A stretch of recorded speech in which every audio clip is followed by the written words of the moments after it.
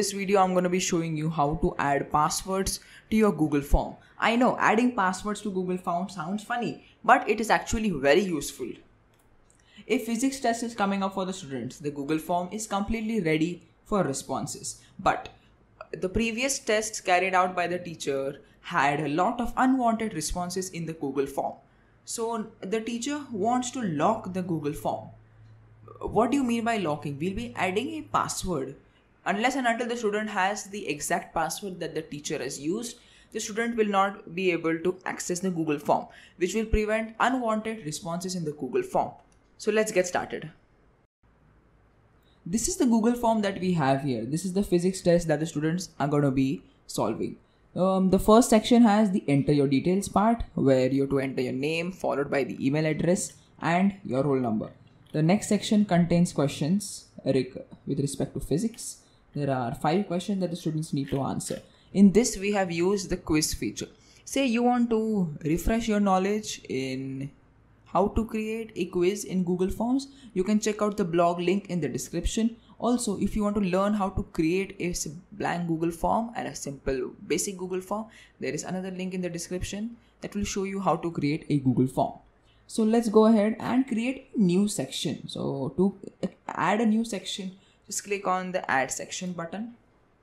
And by mistake, all the questions have been added to the next section. So let's just name this the enter your details part. I'm going to change the name. I'll be leaving the form link in the description if you want to say work with it. And I'm going to be changing this enter your details part to enter the password. So we have created the section successfully. The next step is to create the question. So we're going to be clicking on the plus sign that says add question. Click on it, and here we're going to just type in what is the password. So before the test starts, the teacher has to provide the password to the student so that they can access the Google form. Next, we have added the section, we have added the question. It's time to use some response validation. So let's go and click on the 3 dots and click on response validation. Here you have a choice. You can select the type of entry that is going to be made, like here. So it is not a number, it is not text. Sometimes your passwords might have underscores, slashes, full stops, commas. So we're going to keep it as a regular expression. So here you can enter anything, like the password for this is going to be physics test _123. So you can have all of that. And then you have the conditions, whether it has to contain the pattern, it does not contain, it should match, or it does not match. So we're going to have contains, and we're going to be writing here the password, that is the physics test _123. So this is the password. What is this custom error text? Say you don't add the custom error text. The students, as soon as they enter a wrong password, they will be able to view the password. So if the student enters a wrong password, you have to write a custom error text for the students. So if they enter a wrong password, I'm going to be writing it is the wrong password. Or if you want, you can write your own custom error text. And we are done. We have added the question, we have added the section, we have added some validations also with a regular expression that contains the physics test _123 password. What if the student skips the question and it does not answer this question?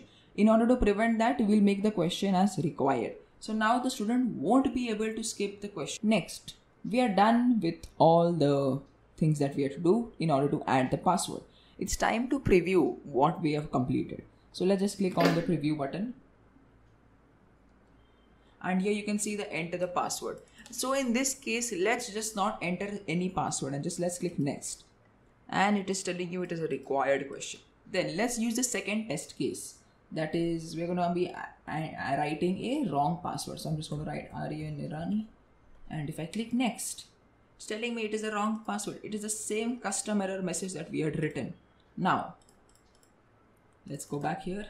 Now let's write the correct password. That is physics test _123. And after we are done, let's click next.